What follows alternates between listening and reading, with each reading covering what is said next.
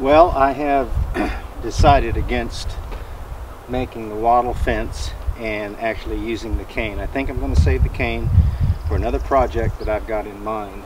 I have two of these that I had purchased, what, 2 years ago, I guess now, to go up underneath the floor where the insulation was, but then we decided to use the radiant barrier. So I think I'm going to go, this is a 150-foot coil. I've got two of them. I'm going to go ahead to conserve time because I need to get this planted. I'm going to go ahead and put this up, and then I'll get some of that slab wood, go across the top, and I'll go across the bottom, and that will keep any critters out of the garden. I would really like to have the wattle fence, but it's a very time-consuming job, and I'm running a little bit behind, so I'm going to go ahead and put this up and, like I said, use that slab wood so that I can get this garden planted.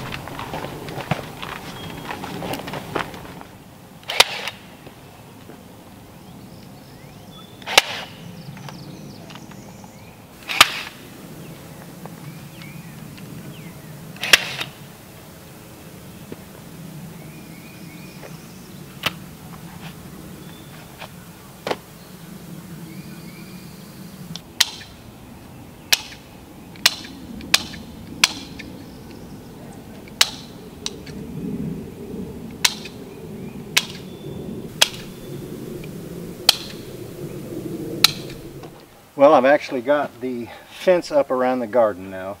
That's a good feeling, although I need to cut in a gate. At least I got an opening on this end and that end down there, but I'm just going to do this end right here so that I can get in there and plant. I've still got to cut up some 1x4s to go on the top and on the bottom. I'm going to screw those into the post. But yeah, I've got that up, and that'll keep rabbits and the dogs and things like that out of there.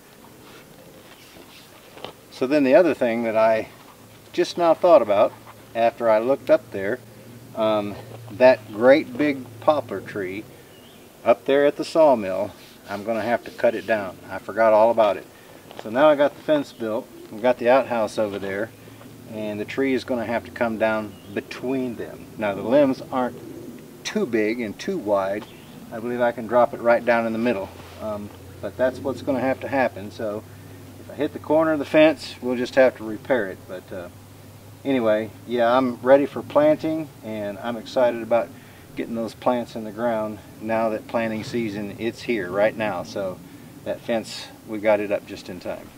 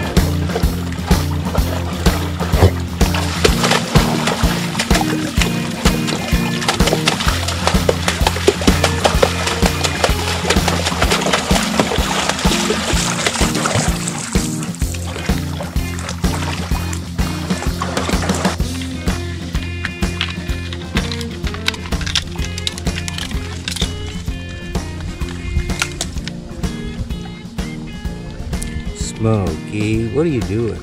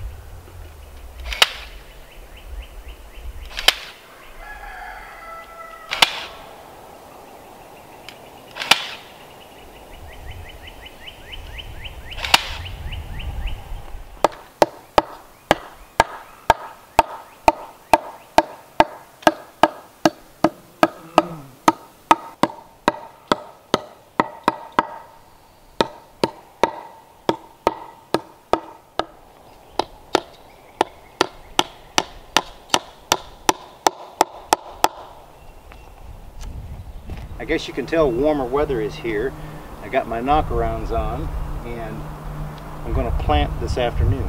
So what I'm doing is basically aerating or busting up the dirt a little bit finer, and I'm going to get ready to plant a lot of the plants that I have already purchased. When I get those planted, I'll find out how many more I need, and I'll go get some more. But had to make myself a way in. I've got another opening to build on the far end later, but right now I just need a way in and out of it. So I made quick use of some of those bands, that strapping that you get material in. I saved those because they're really heavy duty. So I put those in, they should last a good while.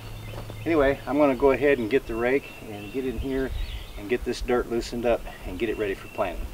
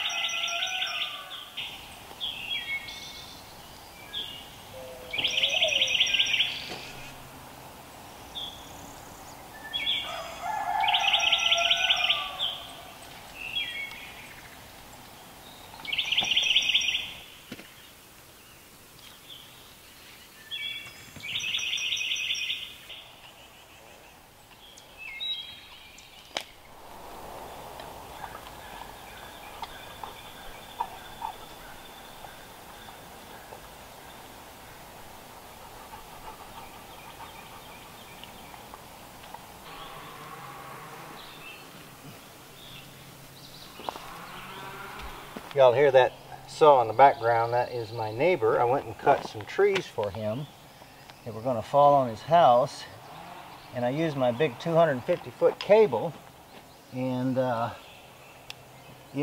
trees, when they fell down, because we had to take 4 or 5 of them down, I really don't remember, but now the cable's laying under them, so he's having to work his way into the cable to get to it, because I need it to cut down this huge poplar tree. I'm going to have to winch it off to be able to drop it where I need it. Anyway, that is the chainsaw in the background. What we're doing now is planting potatoes, like the Idaho potatoes. So this whole bed right here is nothing but potatoes. I couldn't pass it up.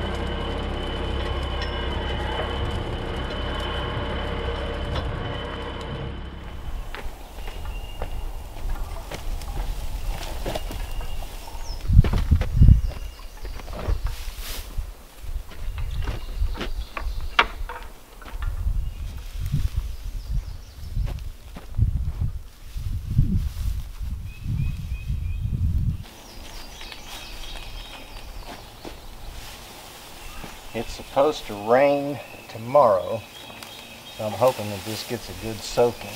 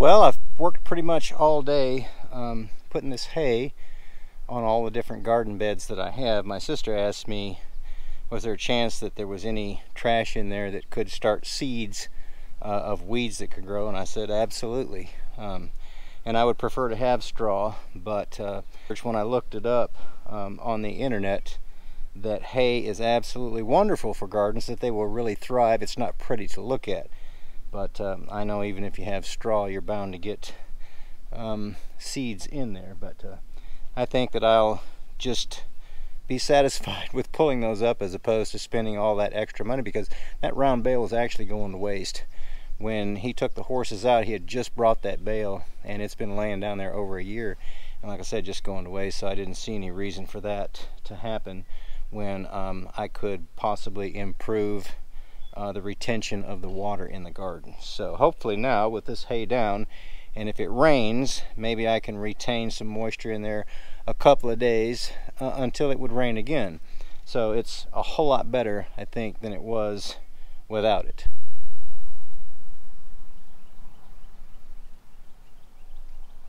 I tell you what, the blackberries, let's see, there's 1, 2, 3, 4 of them have shoots up about this high now. So they are really taking. I got them transplanted just in time when the weather was still cool before it turned off warm. They're taking root really well. So I am hoping that this fall I might have just a few blackberries that I could eat. But you know, if I don't, that's okay, because I know that chances are it will probably be next year. But yeah, as that grows roots, I intend on extending the fence line all the way down to the outhouse.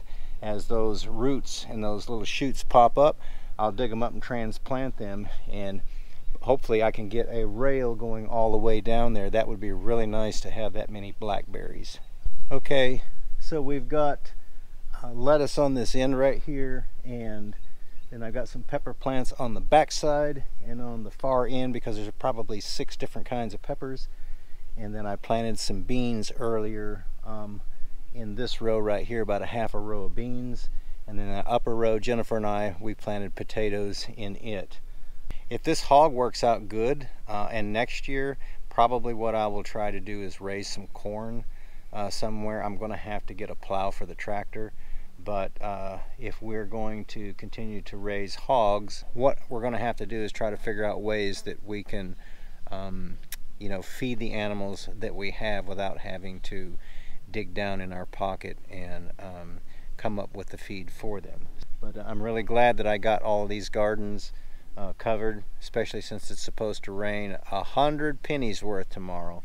So I'm hoping that they get a good soaking all day, and that should make them really pop out. So yeah, I think I put that big round bale of hay to good use, and I've still got, look at that, I've still got that much left. So I'm saving that, because as it does rain and settle, it'll get thinner, and I'll add some more to it.